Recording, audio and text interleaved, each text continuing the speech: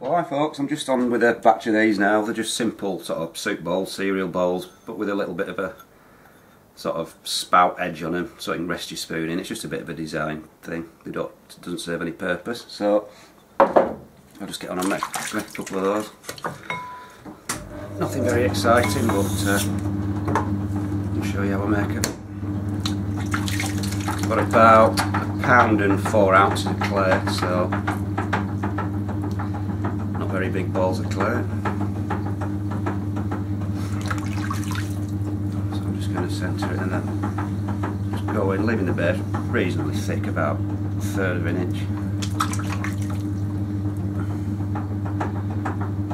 I'm just going to lift it up in a straight cylinder, like so. And just lift up. I'm going to make a little bit of a ridge in it by stopping when I lift up like so, and then just basically pinching in above and just going over like that, which leaves a little bit of a ridge there. Now to make the ball, I'm just going to simply just flare it out from the inside out, like so, and then to accentuate this ridge, I'm just going to push the ridge in like that, and then above it I'm just going to roll over the top, like so.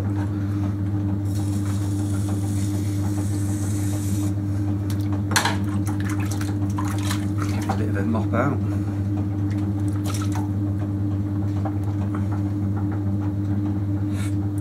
And then to put the little dimples in the rim, I'm just going to use my middle finger and those 2 fingers like so.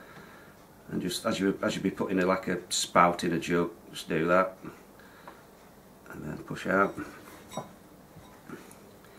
then match it up the opposite side. Same thing,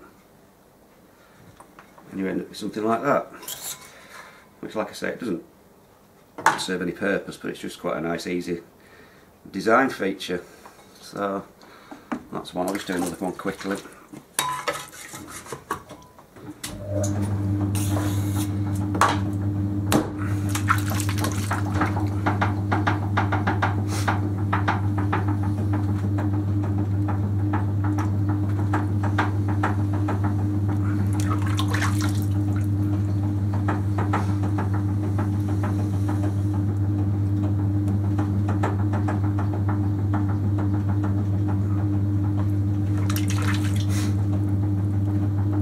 Again, just lifting up, stop about there, going above to form the ridge, sorry,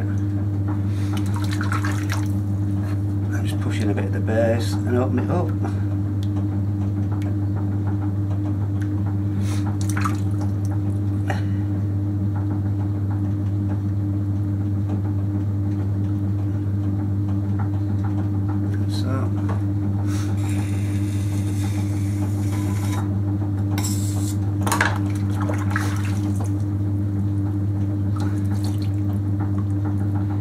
Use that little ridge technique on loads of different pots, and it's quite effective. It gives them a little bit of detail. So again, just to make the spout like so,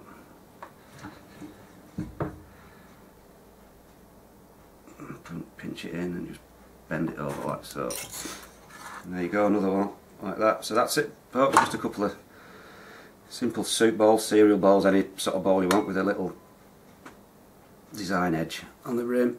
That's it folks.